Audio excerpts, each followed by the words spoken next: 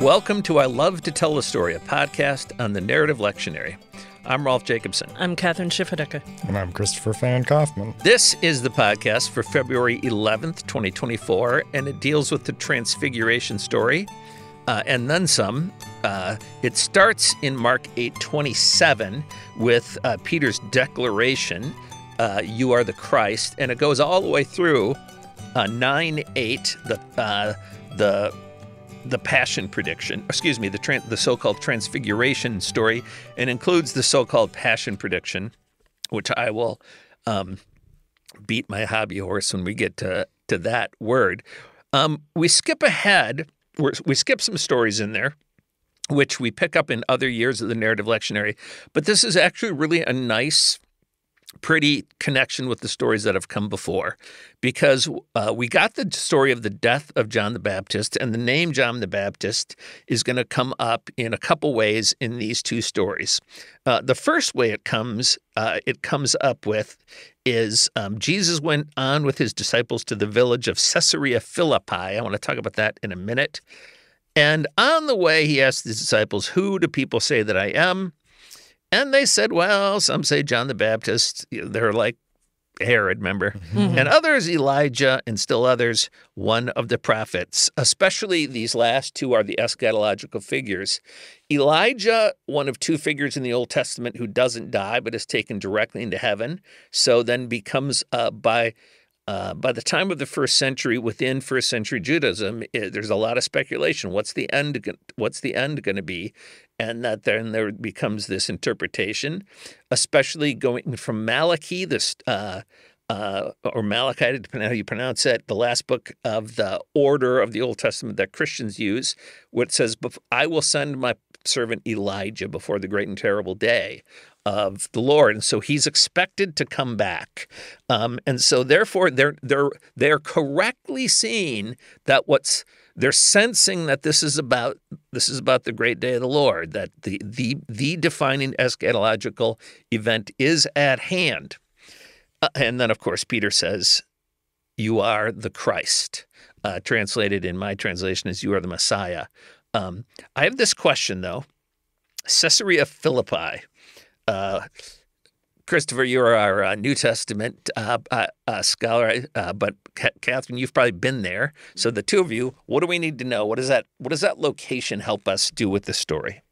Yeah, the first thing of this is just to look at the name of this place. So the villages of Caesarea Philippi, meaning they're in the vicinity of this city, Caesarea Philippi. And the first part, Caesarea, like Caesar salad, this has to do with the Roman emperor. And we're always very interested whenever we get, they are always subtle, these references to the Roman emperor. And here is one of them. So this is an imperial city. That is a city that the Emperor Augustus is patron of. So his emblem is there. The worship on behalf of the emperor is conducted in this city. There is a temple to Zeus in Caesarea Philippi. And is that Phan? Is that the same thing as Zeus? Yeah. So what it is it's a temple.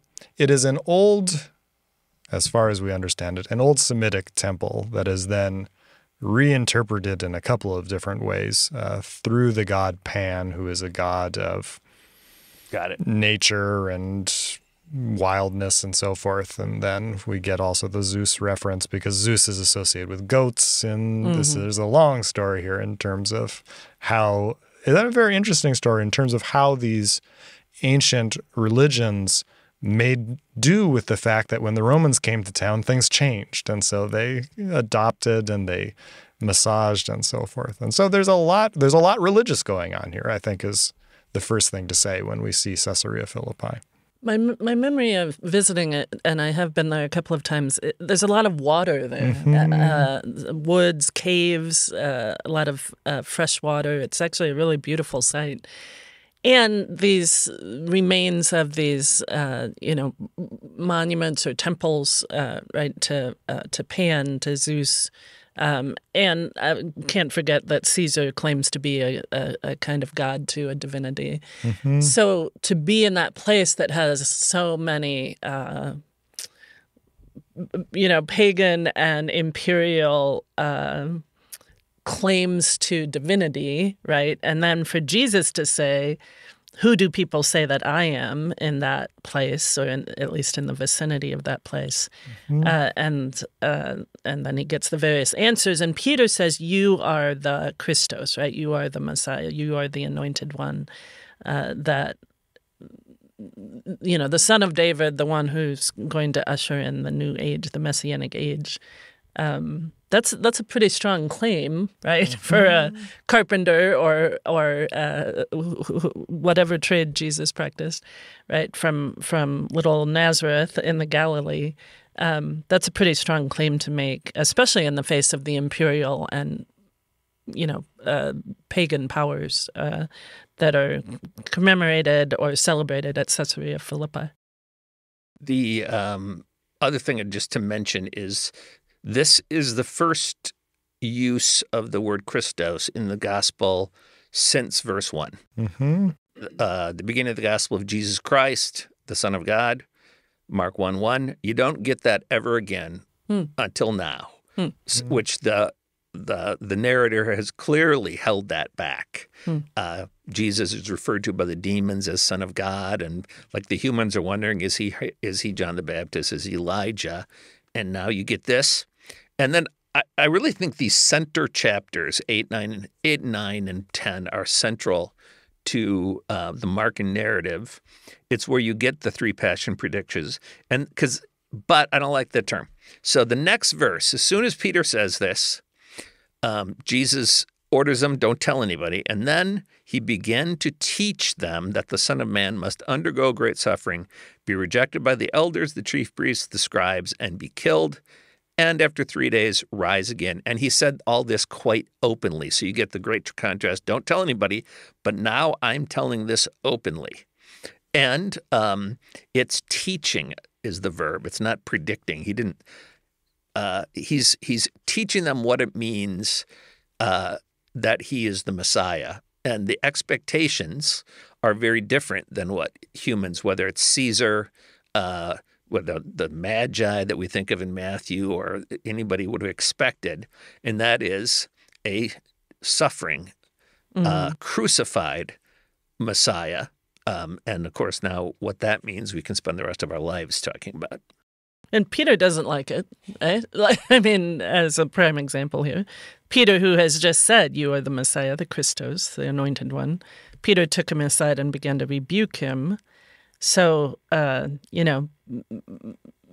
Peter's like the best moment of Peter's discipleship thus far, and then the very worst moment coming right after each other. And Jesus rebukes Peter and says, get behind me, Satan. For you are setting your mind not on divine things, but on human things. Yeah, the human thing, the idea of a suffering Messiah is not something that we want, not something that human beings understand. It's a very paradoxical kind of divinity there. Yeah. And talking about paradoxes, and one of the things we've talked about earlier in our podcast on Mark is thinking about the way that Mark uses irony. We talked about this with Herod and John the Baptist. And there's a little bit of irony going on here that we miss in our English translation because we use the term disciple for the people who follow Jesus. And the term in Greek is mathetes, like mathematics. It means a learner or a student. And so the irony here, of course, is that Jesus is teaching them and his students refuse to learn the lesson that he is trying to get across because it is this very strange lesson. And to think about it in this particular way, it is not just the fact, I think, that of a suffering Messiah that is paradoxical, but that within, remember, we've talked about Jesus as somebody who is within first century Judaism, who is participating in these discussions of what it means to have a Messiah, that the elders, the chief priests, and the scribes, that is, the people who should know what a Messiah looks like more than anybody else, are the ones who will reject him, kill him, and then after 3 days he will rise again. So there's a multiple ironies in here if you're looking at this from the standpoint of Peter, not just that the Messiah must suffer, but that as a Jew, to have these representatives of Jewish institutions openly reject the Messiah is also very troubling. Yeah. And I would add that the Romans also put him to death. So we had Amy Jill Levine on campus. So even as we emphasize Jesus' Jewishness here and the fact that his own people reject him, that is not then characteristic of all Jews. It's all humans. Mm-hmm. And even those of his own religious tradition were unable. As Paul spells out in 1 Corinthians 1-3, none of us could have seen this coming. No human being. Mm-hmm.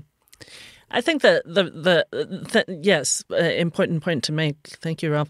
The scandal continues, of course, right? Because after he rebukes Peter, Jesus calls the crowd with his disciples and says not only is he going to suffer, but they will too if they want to become his followers. If any want to become my followers, let them deny themselves and take up their cross and follow me. For those who want to save their life will lose it. Those who lose their life for my sake and for the sake of the gospel will save it. So the cost of following a suffering Messiah is to suffer yourself, to take up your own cross and follow this one who goes to the cross and to lose your life. But, and again, here's the paradox, right? In losing, you find. In losing your life, you take up your life. You save your life. So the paradox continues. And it's no wonder that the disciples don't understand what Jesus is talking about. I think no one would. Certainly I wouldn't have. But then we should get to the Transfiguration. Let me say one quick thing about go ahead. that. Verse 34, let them deny themselves, take up their cross, and follow me. I was taught to regard this as an anachronistic thing, that it was Jesus' disciples after the resurrection who used the language of take up the cross and follow me. If, though, we're supposed to take the narrative at face value, then before Jesus' resurrection, this is in some way a call to resist the divine claims of the emperor to divinity and to pay the price for it. Yeah. All right, the Transfiguration. Yeah, so 6 days later, so little time passes there, Jesus goes to a high mountain, takes with him the inner circle, Peter, James, and John. And then he becomes dazzling white, and Elijah and Moses appear. I want to go back to what you were talking about earlier, Rolf, with the expectation, the eschatological expectation, the expectation of the end times, where Elijah will come, right, before the day of the Lord. Malachi says that. But also Moses as the preeminent prophet, right? Not often, or I was taught growing up that this was the law and the prophets, right? Moses representing the law, Elijah representing the prophets. But it's more specific than that. Elijah as this precursor to the Messiah, and Moses as the preeminent prophet, the prophet who, going from Deuteronomy, when Moses says, God will send you a prophet like me, this is the prophet. Again, another eschatological figure that will come before the end times. So